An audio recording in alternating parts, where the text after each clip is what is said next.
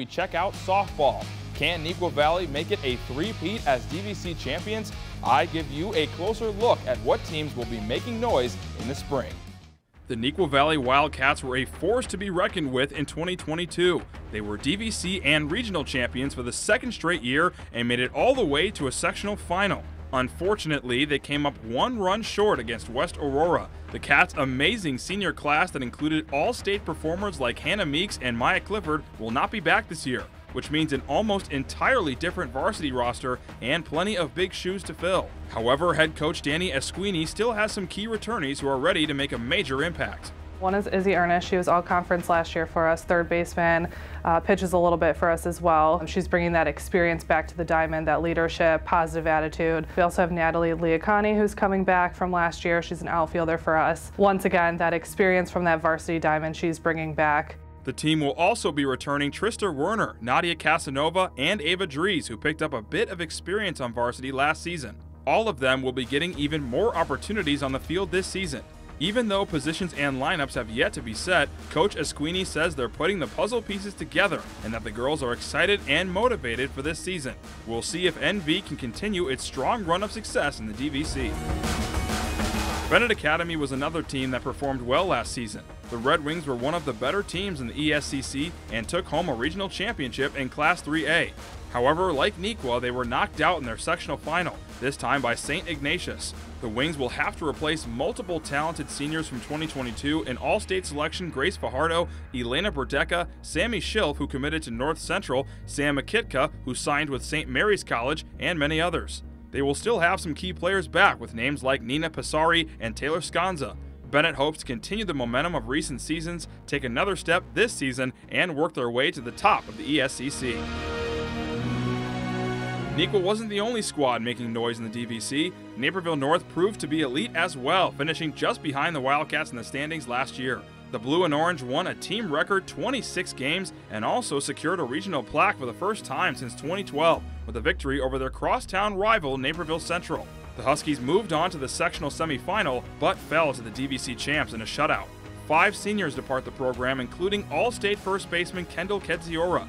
However, they get multiple key players back like Shayna Woolwine, Olivia Hebron, Christina Donaldson, and reigning DVC Pitcher of the Year Charlotte Chelich, the all-state hurler who is already committed to Truman State. She and the Huskies look to finally dethrone Neuqua Valley and make a deeper run in the postseason.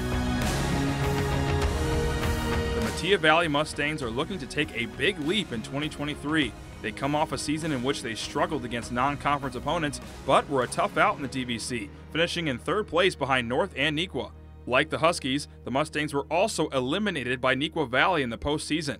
Despite the early exit, their efforts and head coach Michaela Paprota's first season provide hope for the program. Key players Nia Lewis and pitcher Nevaeh Cruz graduated, but Mekitka will bring back multiple contributors going into this season.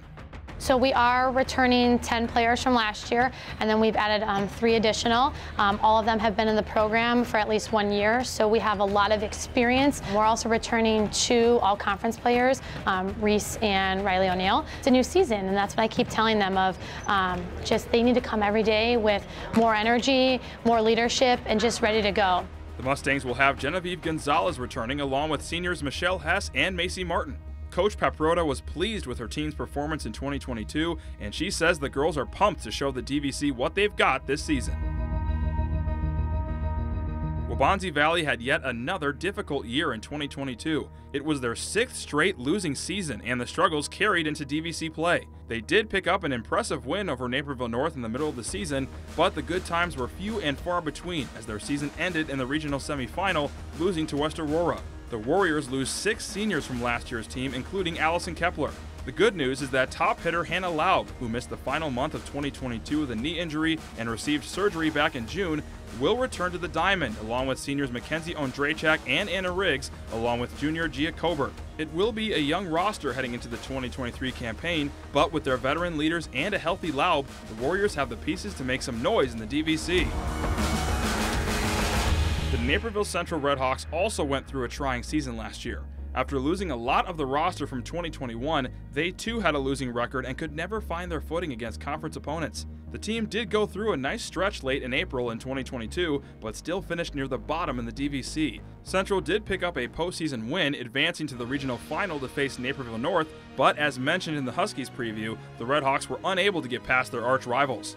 Annie Saran is among 3 seniors who have left the program. However, head coach Andy Nussbaum does return players like Courtney Fournier, Jamie Saran, Sydney Hurst, Luca Sealing, Julia Nicholas, and Kendall Lentz, who committed to the University of Wisconsin-Eau Claire back in July. With a blend of young and veteran talent, it will be no surprise to see the Redhawks bounce back to their winning ways this season.